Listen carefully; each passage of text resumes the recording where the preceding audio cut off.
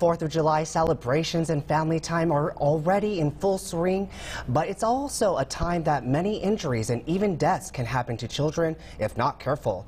As our Samson Tamashi shows us what advice medical professionals have for parents. Accidents and injuries see a big uptick during holiday weekends, but according to pediatrician Dr. Wes Stubblefield with ADPH, simple precautionary measures before and during all the fun can make a difference in saving lives. We think about ATV safety, wearing a helmet, don't letting underage kids get on ATVs, because we see a lot of ATV accidents in any really sort of motorized vehicle that children shouldn't be driving. To Stubblefield, responsible celebrating of 4th of July also begins with little things like sunblock and hydration during the heat. And since summers in Alabama call for river and lake fun, watching over the kids is a must. And make sure your children are supervised at all times. All children should be under direct parental supervision while they're in the water. Unfortunately, drownings are prevalent this summer in Alabama, and Stubblefield would like to see this weekend break the trend. It can happen so fast. I've been a part of both of fatal drownings and non-fatal drownings, and I've the non-fatal ones, they happen in a blink of an eye. It's just so important to have somebody that's dedicated to watching the children, that has all their wits about them, and can respond to emergencies, and somebody that can do first aid if needed. In Madison County, Samson Tamajani, News 19. And it's not just children we need to look out for this 4th of July holiday, but for war veterans with PTSD as well. A behavioral health expert warns that sound of fireworks, the pops, the booms, can be triggering for some, and say it's vital veterans with PTSD should think about finding ways to cope before the fireworks get lit.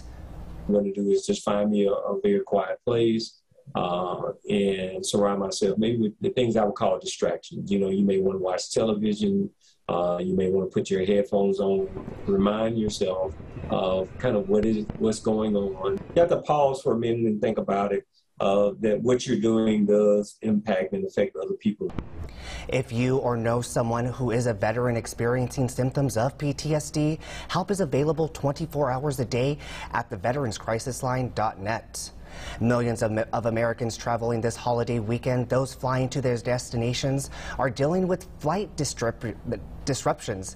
Friday and Saturday saw thousands of flights canceled or delayed, and those problems continued into Sunday, with more than 2,000 flights delayed, at least 200 more canceled by mid-afternoon. Here's ABC's Zorain Zaha with more details.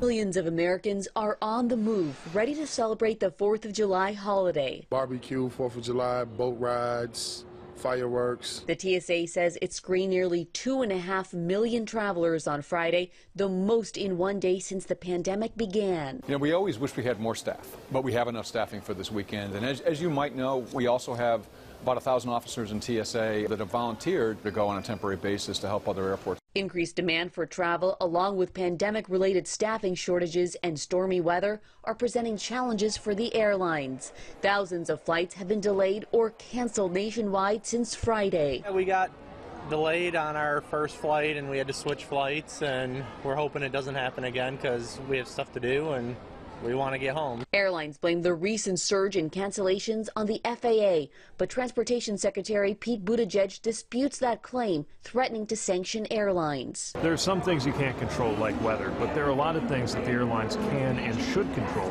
to make sure that they can service the tickets that they're selling. I think these next couple of days are really going to put those measures to the test. Many travelers are opting to avoid the airports. AAA estimates 42 million people will be driving to their holiday destinations.